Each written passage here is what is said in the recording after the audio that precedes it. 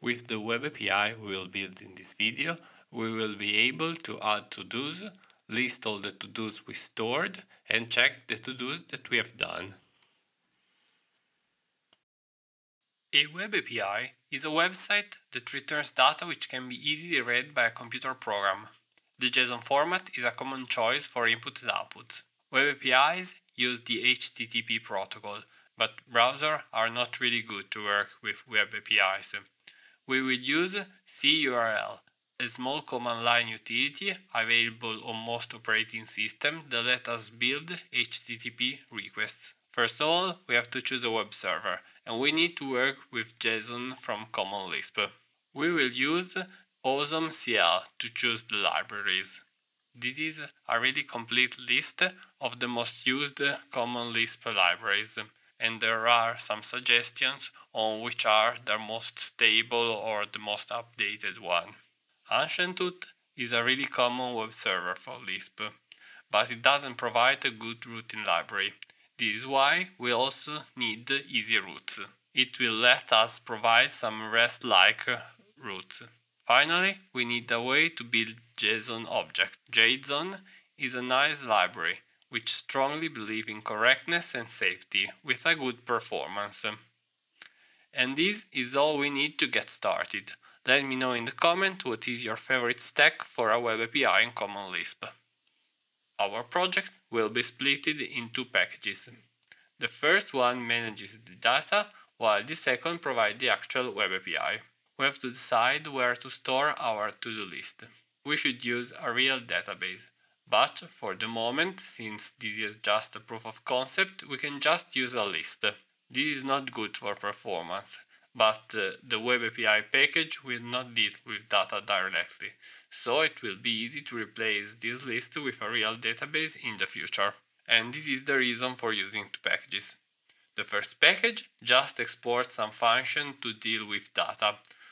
From the Web API package, we are not interested on where data is stored. We just use the function provided from the other one. For each to-do, we want to save a description and whether it was done. So we can use a list of dotted pair.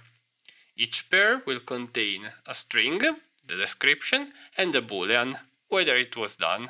The global variable to-dos will contain this list of dotted pairs. In the to-do package, we will have three functions, one for each endpoint of the Web API. A to-do takes as input a description and a boolean, and just append to the current content of the to-do list a list which contains just a dotted pair. This means that we are adding at the end of the to-do list a single dotted pair which is a new to-do, and then we assign this new list to the to-dos variable. We repeat, this is terrible for performance, but for the moment we want to pay attention to how to build Web APIs. We will improve the data storage in the future. When we ask the list of to-dos, we expect our Web API to return a list of dictionaries, in which in each dictionary there must be at least the description and whether it was done. JSON creates JSON dictionary from hash table in Lisp, and it creates JSON list from vectors in Common Lisp. So the function to-dos to array will have to build this vector of hash tables. And this is exactly what we are doing in the following function.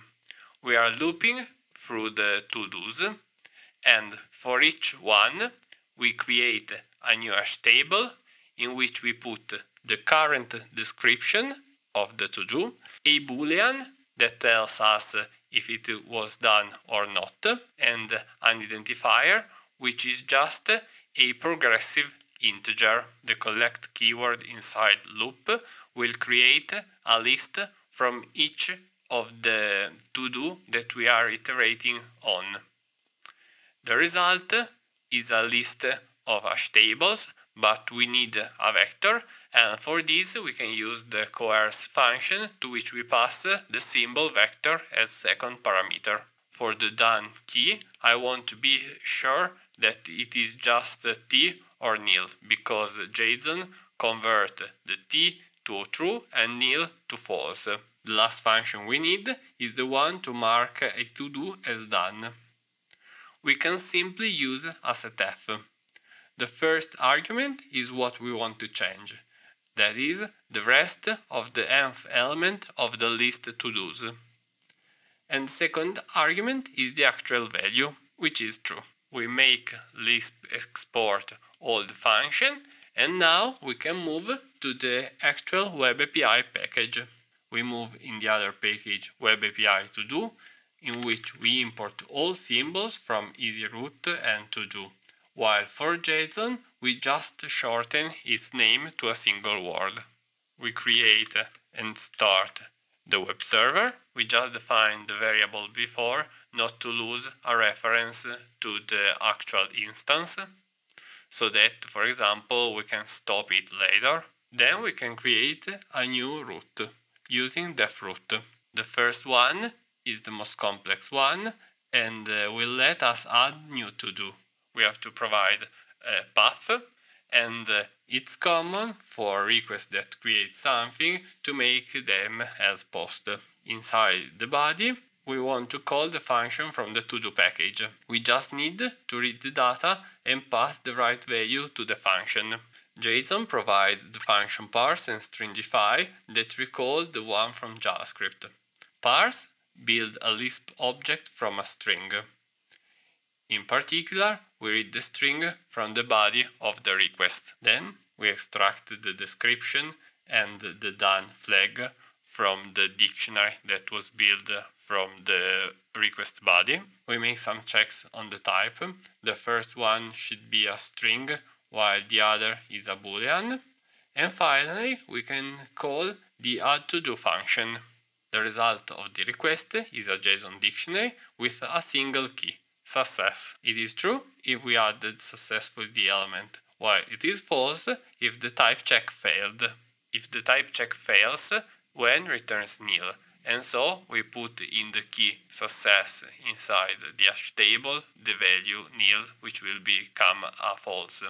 On the other end, if add to do is successful, then the next expression is T, so when returns T, in both cases, the response dictionary has just one key, which is success, and we call stringify, which converts the hash table to a JSON dictionary. We can now try our API from the command line. We want to build a post request against this root. We can use curl. The method is post.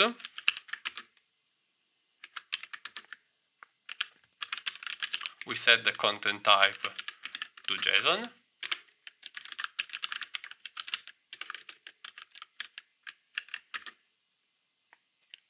We pass as data a JSON dictionary with two keys, description and done. The URL is localhost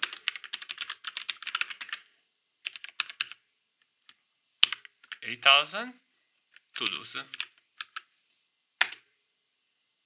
I haven't compiled the root.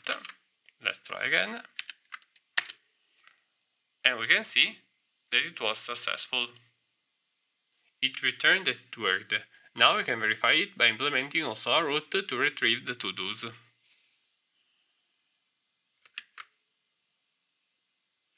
Our to-dos was the most difficult, the other are easier. If we want to get the to-dos, we implement a root with the method get, and we just have to stringify the result of to-dos to array. We had already built this function in a way that we could convert its result. Now let's try it. We add another to-do,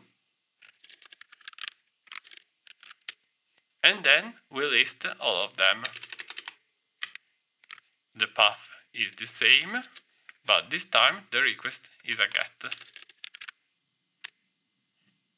We can improve the result using JQ.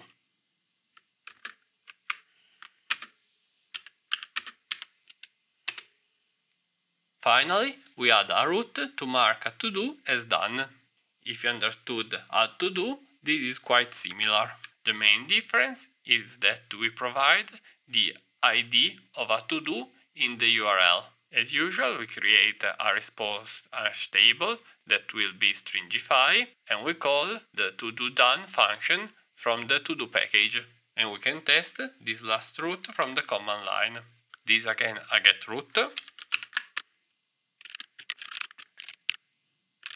For example, I want to mark the to-do with ID 0.